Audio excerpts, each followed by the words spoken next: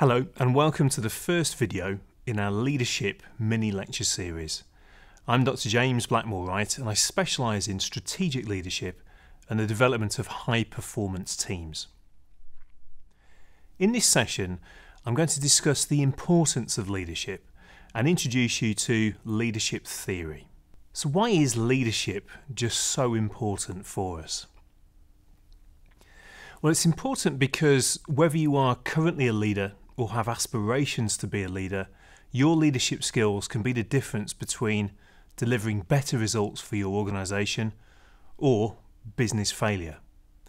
Put simply, effective leadership is an essential ingredient for successfully translating strategy into action and within a complex environment. High-performing leaders are required to display traits of vision, respect, innovation, and also initiative. And most of us make the assumption that leaders are directors or politicians, though that assumption is often misplaced. The need for leadership can be found anywhere that change is required, where people need development and where an organisation is required to thrive rather than merely survive. There are different views about whether management and leadership are different or basically the same. And key thinkers like Cotter and Gabriel argue that organisations need both management and leadership, but actually that they are different as well. Gabriel summarises the key difference as follows. Leadership shapes the future, but it's actually management that delivers it. Whilst Cotter comments that the most organisations are actually overmanaged and probably under-led. However, as Hartley, Bennington and Martin point out, there are also alternative views. For example, Uckel argues that most scholars seem to agree that success as a manager or an administrator in modern organisations necessarily involves leading. So managers are potentially leaders, but they are not the only ones. In particular, collective theories of leadership, such as systems leadership, do not limit leadership to formal positions of authority and stress that leaders can and do exist at every level in organisations and also in their communities. So leadership is a broad and complex subject which has a wide range of scholarly definitions and an expansive body of literature. For some it has doubtless become something that is elusive and something of a magic concept, an art instead of a science. Obscured the fact that most ideas and theories about leadership have been developed in contrasting timeframes and environments. And it's not easy to provide a straightforward answer to the question of what leadership is. Of course, we can think of people in positions of political power, such as presidents or political party leaders, as administrative leaders occupying top positions in government or non-profit organisations. We can think of high-profile business leaders who guide international corporate entities, yet what leadership exactly entails, who is responsible for it, and what it is and what's achieved is context dependent and is always contested. As you will see from the following academic definitions that illustrate each of these perspectives on the scope and purpose of leadership, there are factors that complement one another, and yet there are areas of potential conflict as well. These three different perspectives emphasise the personal characteristics that leaders possess, how they are likely to think in complex situations, and the importance of stability and objectivity. There is the notion that leadership is a result of a process, or indeed contributes to a process that in turn affects a group or organisation. There's also the idea that leadership is part of something that is bigger, something that connects society at a number of levels.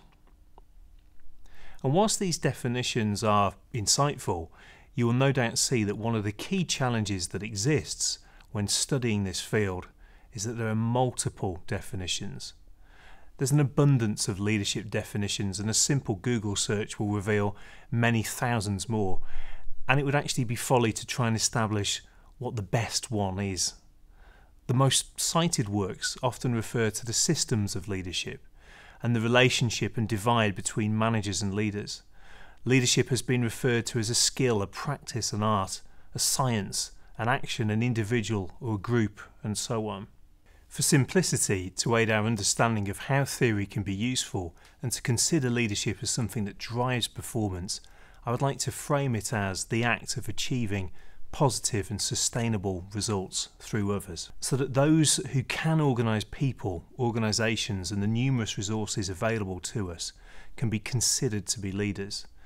And because of those who are able to do this in the long term by developing a better understanding of how people think, act and behave, can be considered to be effective leaders. And those who can do it with compassion, awareness and empathy can be considered to be great leaders. But to gain a deeper understanding of leadership, we must increase our understanding of human behaviour, of the dexterity that is required to navigate organisations, and of what happens physically, emotionally and psychologically at the intersection of performance, change and strategic management. And as you'll recognise, it is a discipline of considerable complexity, and you will encounter a number of different and often conflicting and controversial theories along the way. Theory helps us to understand what has happened before, why it might be happening again, now and in the future, and how we can increase our understanding of that phenomena. As Stam states so well, it can be succinctly described as the systematic organisation of knowledge which can be applied for the purpose of problem solving. And leadership acuity will increase in line with our understanding of the discipline. So let's consider the significant milestones that have occurred in leadership theory. Now, timelines can suggest that there will be a point in time where phenomena will become redundant and that we'll be progressing seamlessly into the next big thing. And you'll notice that the timeline model does not suggest that theories have become redundant and no longer relevant in the modern world. And even the classical notion of trait theories are currently being developed and may be of value depending on the context and leadership challenge to be analysed. For example, Cicero argued that trait theories have again become interested in leadership research, as this research develops a greater conceptual, methodological and statistical sophistication for us. But we begin, however, a little bit earlier than trait theories by considering the long legacy of divine right theory, something that we still see prominent examples of in both nations and organisations today. Shulgi, a king of Neo-Sumerian empires, some 2000 BC, was one of the first to declare himself divine, and kings were often regarded as deities after their death. And the concept of divine rule can be traced across subsequent empires, from the pharaohs of Egypt across to the Romans. Upon his death, the Roman Emperor Julius Caesar was officially recognised as a god, and temples were erected in his name, and the worship of emperors became a unifying factor in the Roman world. It helped to focus loyalty, obedience and order within military units and administrative regions that were located far from Rome. Neville Figus's classical study, The Divine Right of Kings, was to frame the notion of divinity as being an essential element of the defensive makeup of the monarchy. And let us remember that considerable political claims were being staked by the Catholic Church. A threat to the monarchy and therefore the sovereignty of the nation was viewed as an existential one, and therefore divinity was tantamount to survival. Its origins, wrapped up in the political and religious turmoil of the 17th century England, may be far removed from the world today, yet we still see the impact of leaders who view themselves as divine. Yet if we fail to understand the dynamics of such situations, we increase our understanding by considering relevant theories, then we're at risk of making significant errors in judgment. Prior to the scientific community embarking on a structured assessment of management techniques, the great man theory of leadership was popularised during the 19th century. Famous leaders contributed to the mythology that leaders are born and not made, and their characteristics were often left unchallenged, a phenomenon that we would describe today as the halo effect. The halo effect is best understood as a level of cognitive bias in which our overall impression of someone will influence how we feel about them, whether we like, trust or admire them, or actually may want to follow them. And the halo effect in leadership is well known, but we may not be conscious of it all of the time. Great leaders appear great to us because of a small number of observations that we make of them. Attractive, well-dressed and elegant people, for example, will often be perceived as intelligent, decisive and assertive, qualities that many of us actually seek in their leaders. And this effect can have serious consequences for leaders and followers. Rationality and objective decisions can be overtaken by poorly informed judgments regarding future performance. Remember, the job interview is one of the most ineffective ways to assess future performance, yet is still the most common tool used in recruitment at all levels, and especially for senior level hires. It was the historian Thomas Carlyle who contributed much to the theory, stating that the history of the world is but the biography of great men, and a view that was endorsed by many due to its flawed logic and a paucity of challenges. An early research into leadership afforded only a narrow view and observation of people who had already had successful careers in leadership, and these people often included those who had achieved their position through inheritance, not too far removed from the divine right of kings, because people of a lesser social status had fewer opportunities to practice and achieve leadership roles, and it contributed to this idea that leadership is something of an inherent ability. And even today, people often describe prominent leaders as having the right qualities or personality, and this implies that inherent characteristics are what make these people effective leaders and leading to such a self-perpetuating cycle. The focus of trait theory is to find people who have what it takes to be a leader, and the belief is that leaders are born and not made, and that personality and social, physical and intellectual traits are what differentiate leaders from non-leaders. And one significant challenge that researchers have and theorists who have written about the traits of successful leaders is the question about whether traits are immutable. Will the same traits be seen as producing effective leaders in different countries and cultures, and across different races and genders? The early writers about trait theory were universally writing about white male leaders, and it wasn't until Robert House and associated researchers undertook their globe studies in the 1990s that attention was focused on whether leadership was culturally determined. In his famous model of organisational culture, Charles Handy distinguishes between 4 types of organisational culture: power, the role culture, task culture, and the person or support culture. Trait theories which emphasise specific leadership attributes and behaviours are tied to power culture, where power is held by just a few individuals. The call for charismatic leaders is typically loudest in situations of crises, emergencies or breakdowns. Role culture is more associated with routine tasks where staff have clearly defined responsibilities within a hierarchical structure. And this requires transactional leadership, which focuses on increasing the efficiency of established routines and procedures, and is more concerned with following existing rules than with making changes to the structure of the organisation. Highly political tasks may be associated with either a power culture with a strong leader or a task culture, which favours teamwork with experts, where there is no single source of power, and this requires systems leadership, so that leaders collaborate across organisational boundaries. Tasks which involve the development and dissemination of innovation need either a task or a person culture. The latter describes a culture where individuals happen to work for the same organisation but do not have a collective sense of being part of that organisation. There is a key challenge to the idea that there are a set of immutable leadership traits that all managers need if they are going to be successful. There is evidence that most of us expect different things from very senior managers than what is expected from near managers or our immediate supervisors. A seminal study by Shamir provided evidence of the differences in the way that distant leaders are perceived in contrast to perceptions of close or nearby leaders.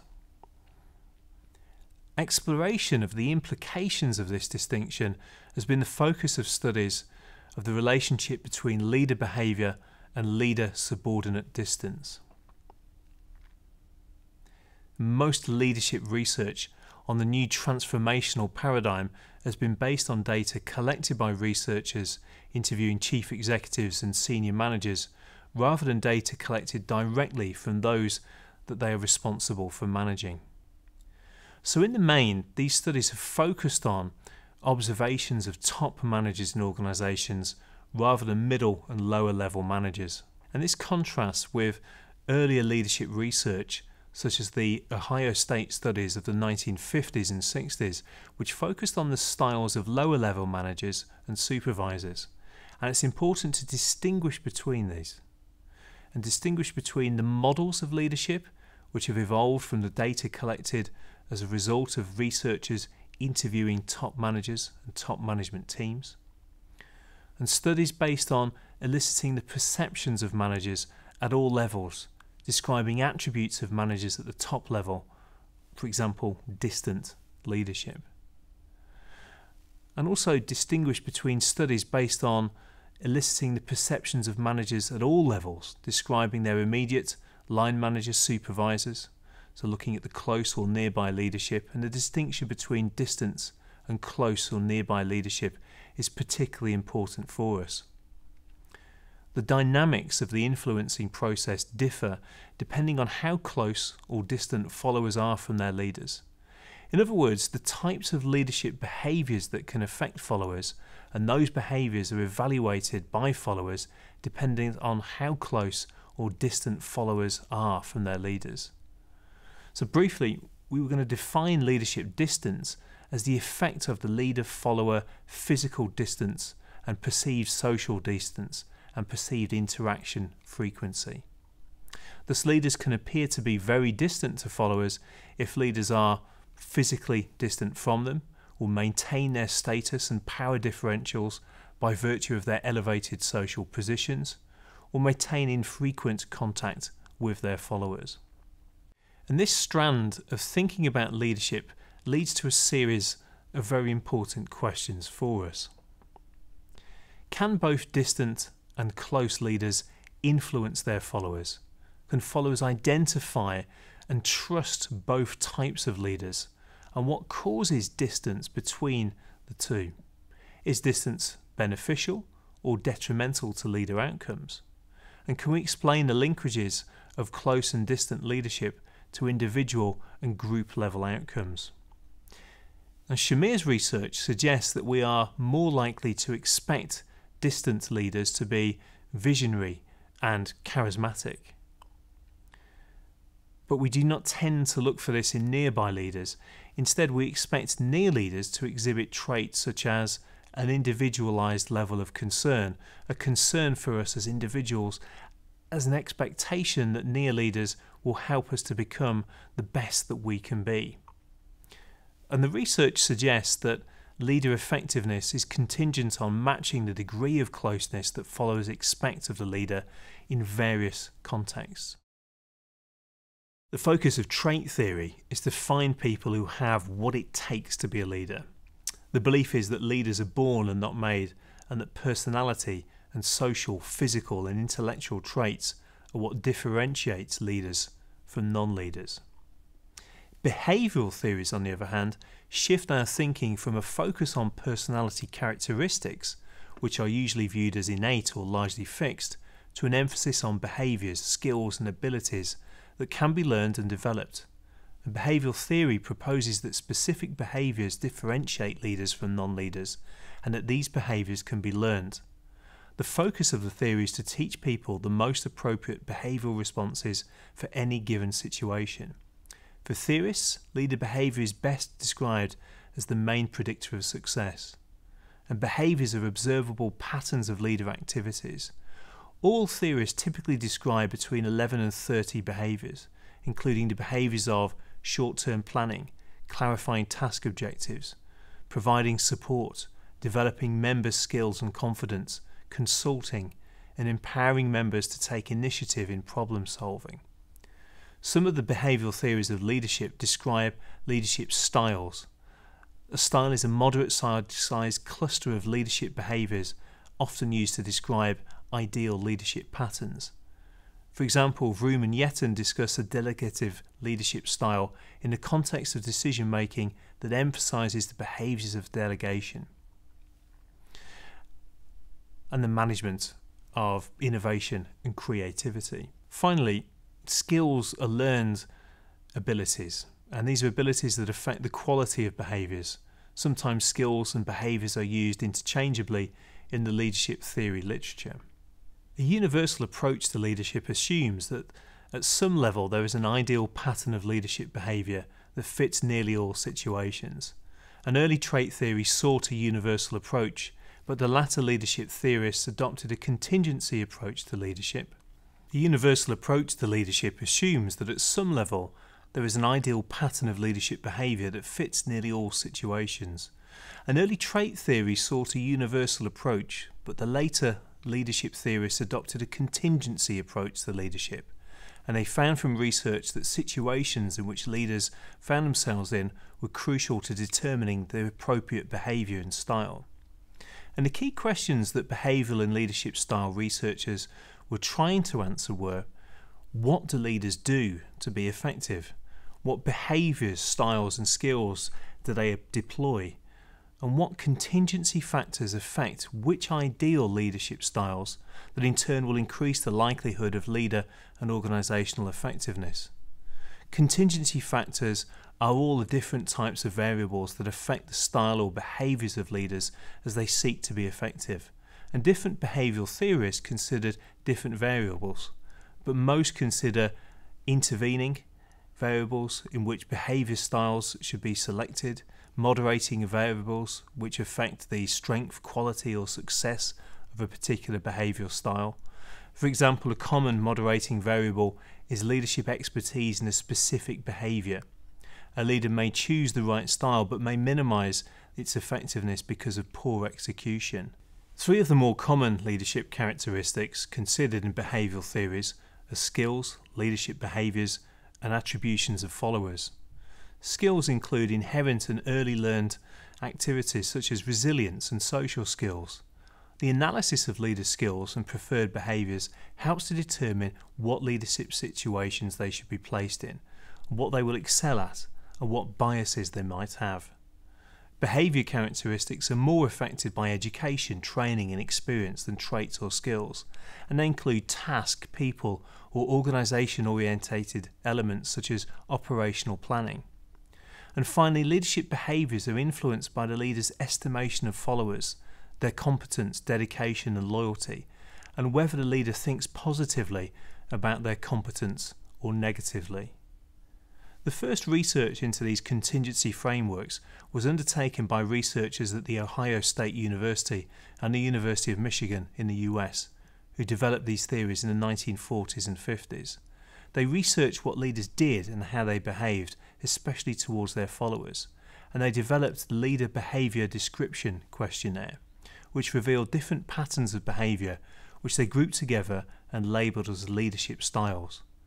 And across the research groups at both universities, two important characteristics emerged that correlated with effective leadership: task orientation and people orientation. When it comes to the indifferent or the impoverished, these leaders have minimal concern for people and production, and their priority is to fly under the radar, while they content to seek solutions that won't bring any negative focus to themselves or to their department. Preserving their employment as well as their seniority is what drives their elusive and evading behaviours. In short, the indifferent leaders are ineffective and are sorely lacking in any of the traits that can be attributed to successful and effective leadership. If we think about the impact that they have on employees, employees have a high degree of dissatisfaction and there's no harmony within the group. There's also likely to be a high level of turnover. Their impact on the organisation is also negative. There might be inefficient operational awareness. When it comes to the country club or accommodating style, in this classification, these leaders will go above and beyond to ensure that the needs and desires of the employees are met, and these leaders are assuming that their staff will yield maximum results as they are likely to be self-motivated when they are led in such an environment. These leaders will have behaviours that will yield and comply with the needs of their staff. The productivity of the group, however, can suffer from the lack of attention that may happen on tasks. When it comes to impact on employees, generally they are happy and there's good levels of team harmony. But when it comes to the organisation, there can also be, paradoxically, a low level of productivity. When it comes to the dictatorial or produce, perish or control effect, these leaders focus all of their attention to production-related matters and very little towards the needs of their employees. They will direct and dominate while holding the belief that efficiency gains can only be achieved through rigid disciplines, especially those that don't require human interaction.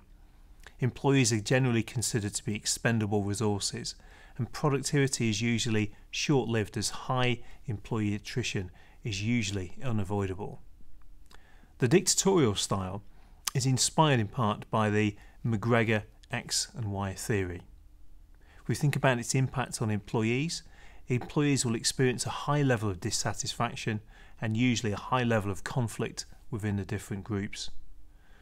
As far as the organisation is concerned, we often see high levels of employee turnover and peak performance is short-lived.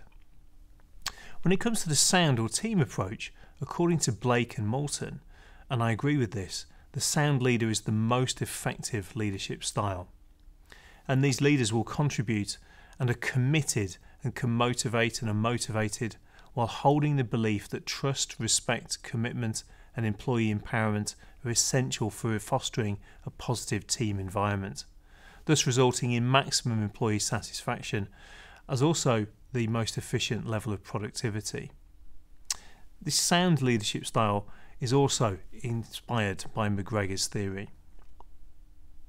We think about the impact on employees. Generally, they form a highly cohesive team. Employees are satisfied and employees are motivated and work together well. When it comes to the organisation, there's often a low level of employee turnover, and organisations attract highly skilled employees into a highly efficient organisation. Task and subordinate characteristics became the primary focus of leadership theories in the 1950s through to the 70s, and one early expression of this was McGregor's theory, based on the belief that some people's behaviours led them to be naturally good or naturally bad at leadership. And Theory X and Y, developed by MIT professor Douglas McGregor, are theories of human motivation that provide a framework for how managers use behaviours and tools in the workplace to encourage productivity. The theories are concerned with how best to motivate them through providing the most relevant provisions, but they differ in what they believe are the most basic and powerful of human needs in the workplace.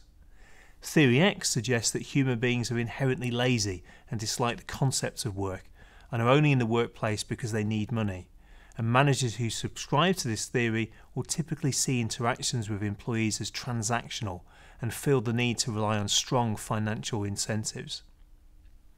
Theory X managers may be predisposed to seeing humans failing and as being the cause of problems rather than systematic or structural causes. Theory Y, on the other hand, is underlined by a belief that work comes naturally to human beings and they can be both motivated and also exercise self-control. It's in essence a more positive view of human beings than Theory X. Under Theory Y, employees seek out responsibility and enjoy performing at a very high level, and organisations underpinned by Theory Y are more likely to have cultures of trust, transparency and engagement, as well as healthy two-way relationships between managers and their subordinates. McGregor shows how different styles used by managers can vary depending on which theory they subscribe to.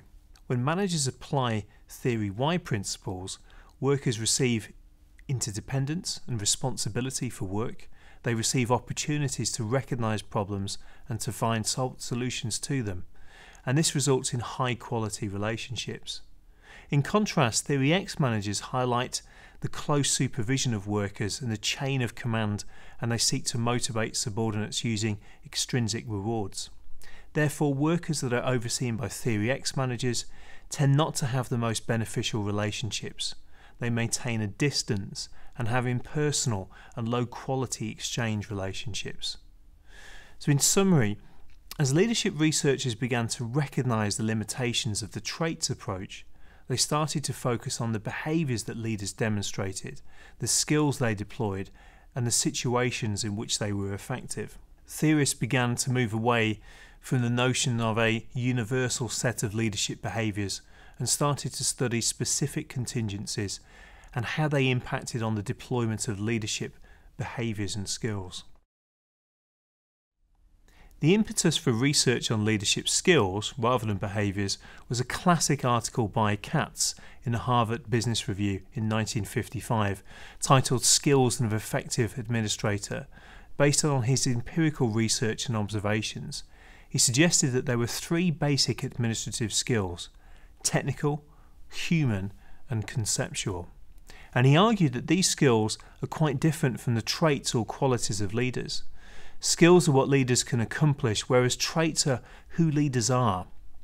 He defined leadership as the ability to use one's knowledge and competencies to accomplish a set of goals or objectives. And Katz defined technical skills as knowledge about proficiency in a specialised area, analytical ability, and the ability to use appropriate tools and techniques. He defined human skills as knowledge about their ability to work with people, which is quite different from technical skills, which has to do with working with things. And broadly speaking, conceptual skills Katz defined as the ability to work with ideas and concepts, which is central to creating a vision and strategic planning for an organisation. So conceptual skills are fundamental for senior managers, but also important for middle managers, whilst technical and human skills are most important at supervisory and middle management levels. Following on from Katz's lead in the early 1990s, a group of researchers funded by the US Army and the Department of Defense set out to test and develop a comprehensive theory of leadership. These researchers' main goal was to explain the underlying elements of effective performance, and they wanted to identify the leadership factors that created exemplary job performance in an actual organisation. Based on the extensive findings from this research project, Mumford and colleagues formulated a skills-based model of leadership. The model was characterised as a capability model because it examined the relationship between the leader's knowledge and skills, capabilities, and the leader's performance. The skills model frames leadership by describing 5 components of leadership performance. At the heart of the model are 3 competencies: problem-solving skills, social judgment skills, and knowledge. And these 3 competencies are the central determinants of effective problem-solving and performance.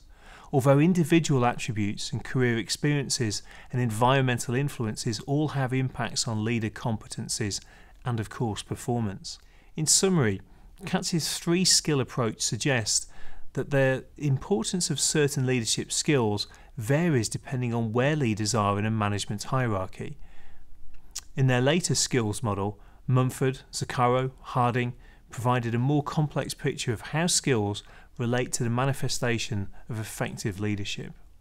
And their leadership skills model contends that leadership outcomes are the direct result of a leader's competencies, and this skills or competencies approach works by providing a map for how to reach effective leadership within an organisation. And this notion of developing leadership skills is unique and quite different from other perspectives. If leaders are shaped by their experiences, then they can develop their abilities through experience and training according to the skills-based model.